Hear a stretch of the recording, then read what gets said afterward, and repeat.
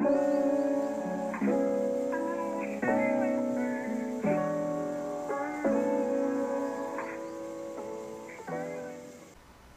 there! Today I will show you how to make amazing and delicious ice cream at home. I tried several different methods. I tried the traditional one where you're supposed to churn it every hour, but it's really tedious, and I tried to find other ways, and eventually I found a simplified method that really worked. You will just need a metal bowl and a mixer, hand whisk, but the taste is really amazing. After trying this method, I slightly modified it to make it a little bit better, but eventually it gave me the most delicious ice cream that I've tasted in my life. I will show you how to do this in detail. Let's get to the recipe. For this recipe you will need heavy cream. It must be more than 30% of fat content. That's really important. Less than 30% will not do. Then the freshest, best milk possible. I'm using this goat's milk. It's really good, it's delicious. So ice cream is one of the recipes where the quality of ingredients matters the most. The better your ingredients are, the tastier your ice cream will be. Take it into consideration. Next, sugar. This is brown sugar, you can use white sugar, it doesn't really matter. And a little pinch of salt. I will leave all the weights of the ingredients in the description so you can use your scales to measure it precisely, because it's important also. In this case I'm gonna make pumpkin and mango ice cream. You don't have to use pumpkin if you don't want to. I just happen to have it left from the previous recipe, that's why I'm using this pumpkin paste. A very good Philippine mangoes with the delightful taste. Also you will need a metal bowl. I mean this metal bowl I'm gonna use.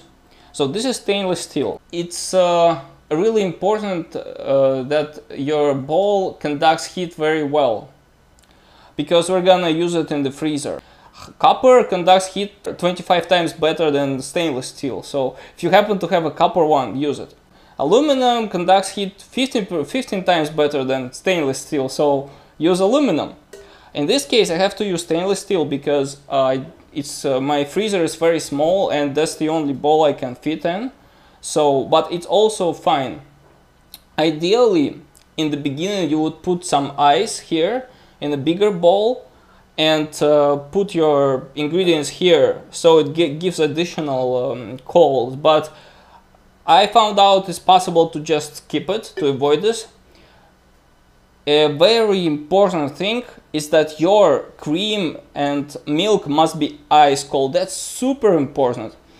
You cannot churn, you cannot whip your cream when it's not cold.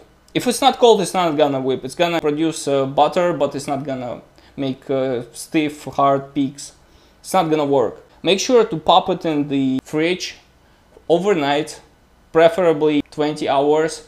But if you have just 2-3 hours, what you can do, you can put your cream, heavy cream, in the freezer for like 1-2 hours. It will be ice cold. Just don't forget to remove it, otherwise it will get frozen. But if you put it just for like 1-2 hours, that will be totally fine. And yeah, so these steps are very important. It's important that your cream, heavy cream, and milk are ice cold. I will put them in the fridge for now and I'll peel the mangoes. I'm going to peel these mangoes, remove all the flesh, and blend this. When you cut the flesh off, make sure to cut everything. Just move your sharp paring knife along the seed, like that, leaving no flesh. Then I'm going to blend them. It's important not to over blend them. I want to have small chunks, but I don't want to make a mash. So I'm going to just blend it for a few seconds, constantly stirring it,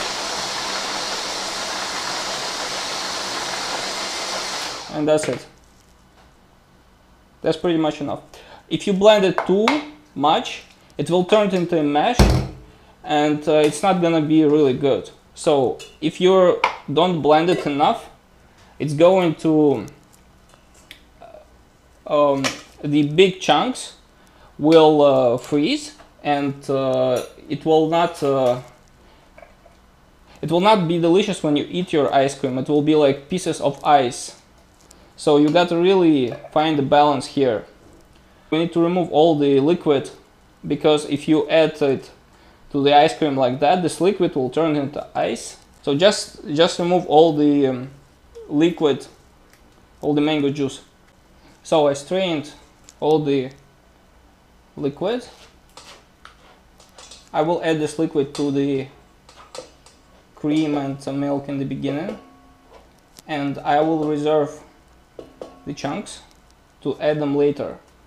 You can use a silicone spatula in order to have no leftovers on your strainer, on your bowl.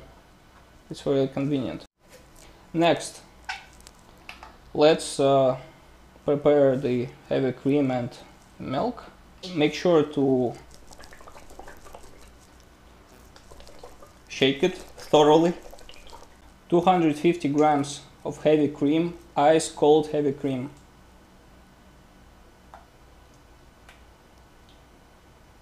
$125 grams of ice cold milk with high fat content, that's important.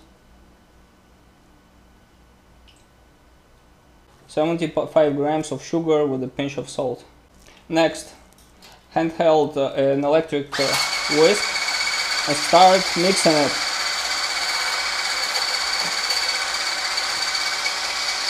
You can use a hand whisk if you don't happen to have an electric whisk, but that's gonna be really difficult and tedious. I don't recommend it. If you have an electric one, it's better to use an electric one. If your heavy cream and milk are not cold, this is not gonna work. They're not gonna increase in volume. Start with the low speed first. Try to move it around the edges to incorporate more air. When you're whipping cream, your goal to make it incorporate as much air as possible. It will take a few minutes.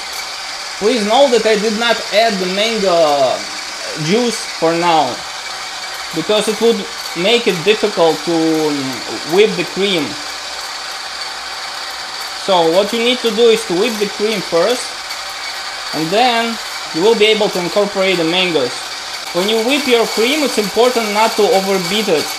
You gotta catch the moment when the peaks are stiff.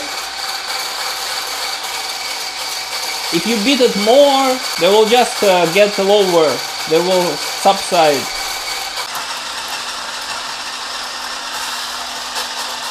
As you can see, they already got quite fluffy. And I think that's it. That's what you need. This very thick whipped cream with milk. Then I'm going to add the mango juice.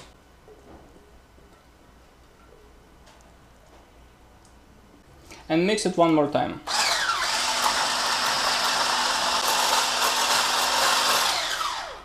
Okay, next I'm going to pop it in the freezer.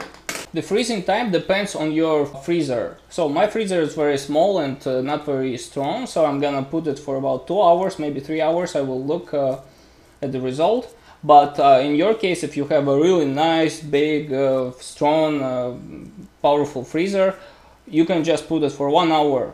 That will be enough. It also depends on the metal. If it's copper, it's gonna be super quick. If it's stainless steel, it will take longer.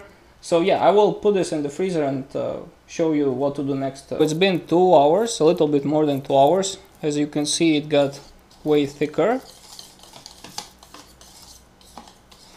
What we're gonna do now is to add the remaining pumpkin and the remaining mango pieces and thoroughly mix it.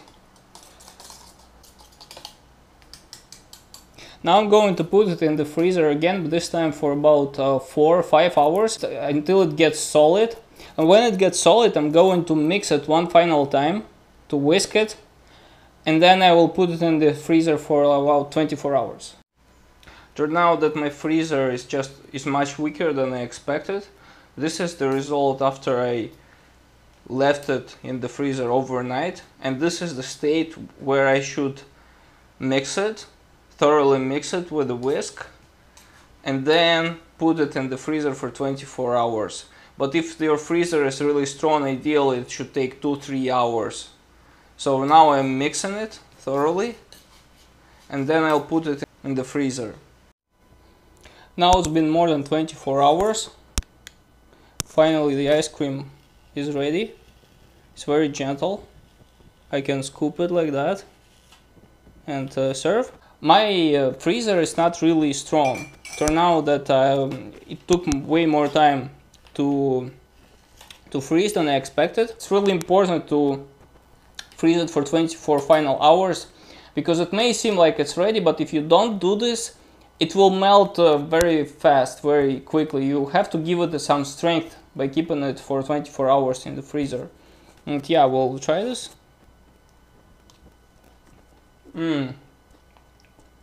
Incredible, just incredible. It beats store-bought ice cream at all points. It's really delicious, it's full of flavors. And now I'm going to serve it, and I will show you the final plating. And here it is, the final plating.